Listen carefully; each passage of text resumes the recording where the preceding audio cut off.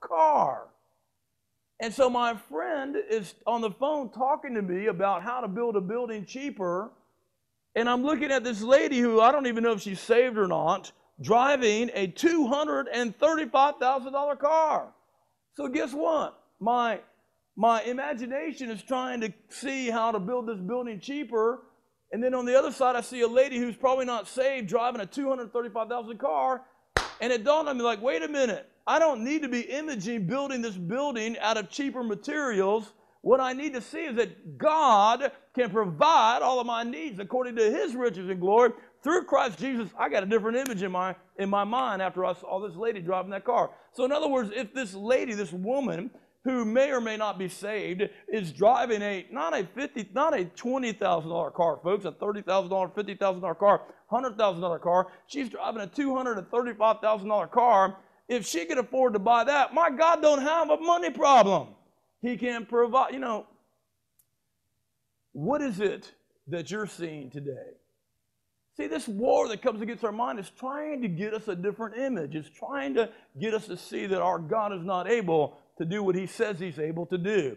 See, the only thing the enemy has to work with, listen.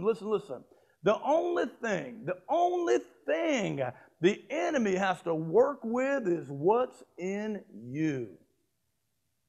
And if we can get that in our minds today, that Satan has nothing at all to work with except what's in us, then we can conquer him every single time. Jesus said, I've come that you might have life and have it more abundantly. The thief only comes to steal, kill, and destroy.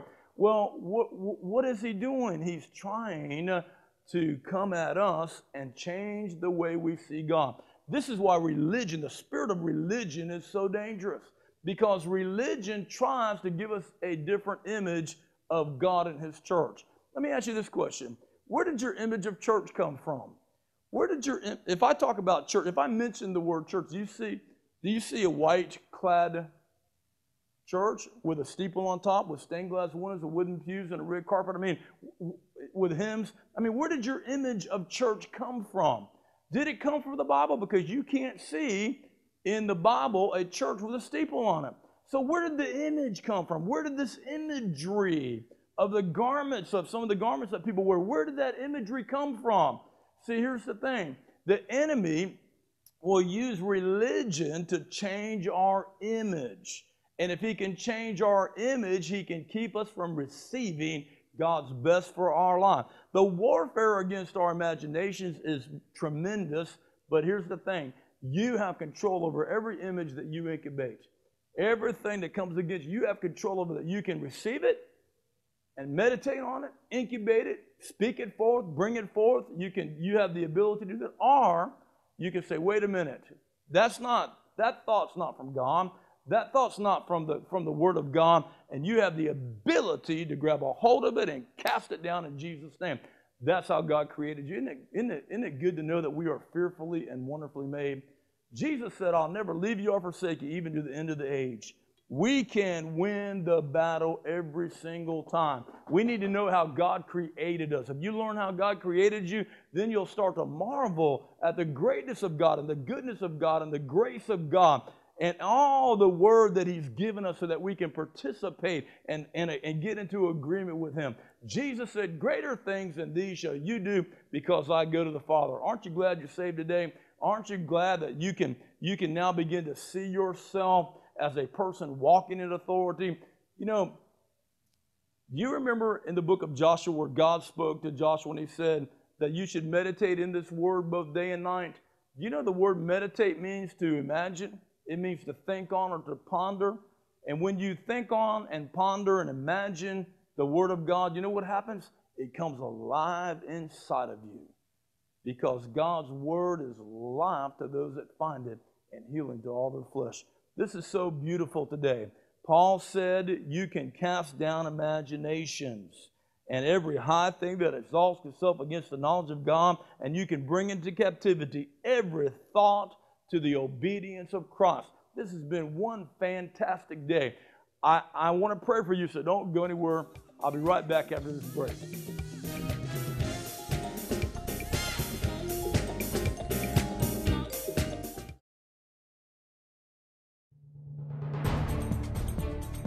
Do you have a dream? Do you want to make a difference with your life? Do you want to change the world? I know you do. That's why you need the $15.99 Geneva Bible to feed the reformer in you. This is the same Bible our forefathers brought with them to the New World. Now you can get this treasure for your donation of only $99 or more. Get equipped to change the world with the Geneva Bible. You need increase in your life. You need the Destination Increase Kit. With this kit, you'll get 10 hours of CD teaching that guarantees to put you on the road to increase. First up, you'll get Take Dominion in the Marketplace. In this CD series, Jonas offers you powerful teaching on what the Holy Spirit is saying about your authority in the marketplace. Are you living from paycheck to paycheck? Are you barely getting by?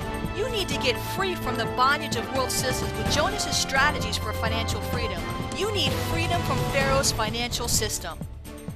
With this kit, you'll also get no more empty pockets, so you won't have empty pockets anymore. You'll have more than enough when you discover keys and principles for victory over lack. Call now and you'll receive a free autographed copy of Jonas's hardbound book, Kingdom Living: How to Activate Your Spiritual Authority, for your donation of only $65 or more. You need to get in on the Kingdom Living Kit. The Kingdom Living Kit equips reformers like you to live in financial freedom. You'll get the $15.99 Geneva Bible plus 3 CD series, including Take Dominion in the Marketplace, No More Empty Pockets, and Freedom from Pharaoh's Financial System. Act now and you'll get a free autographed copy of Jonas's hardbound Kingdom Living book. Learn how to take dominion with the Kingdom Living Kit. Check out the Voice Magazine holiday offer. The Voice is a Christian magazine that keeps you up to date on issues that impact you. You'll get a 1-year subscription to The Voice magazine, plus a 1-year subscription to give as a gift, and a free autographed copy of Jonas's Kingdom Living book. Call now. Don't miss out on these Kingdom Living resource offers while supplies last. Call 800-943-6490 or visit jonasclark.com today.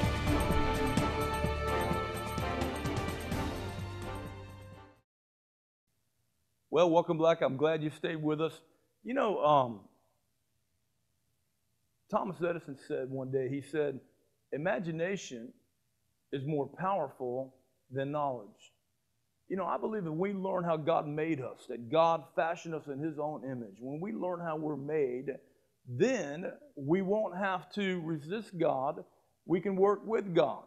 We can submit ourselves to God, resist the devil, instead of submitting to the enemy and resisting God.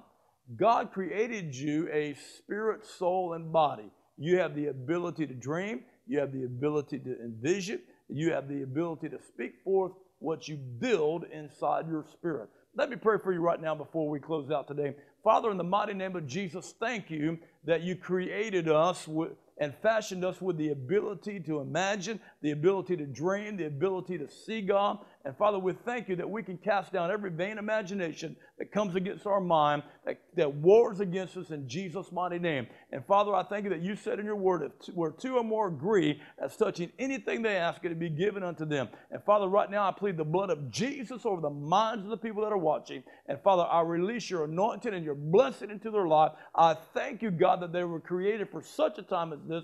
And Lord, we thank you that we are good testimonies of your power and your grace and your anointed upon their life. Thank you, God, for the authority that you've given us in Jesus' mighty name. And everybody said amen and amen. God bless you. I love you. And I'll see you on the next broadcast.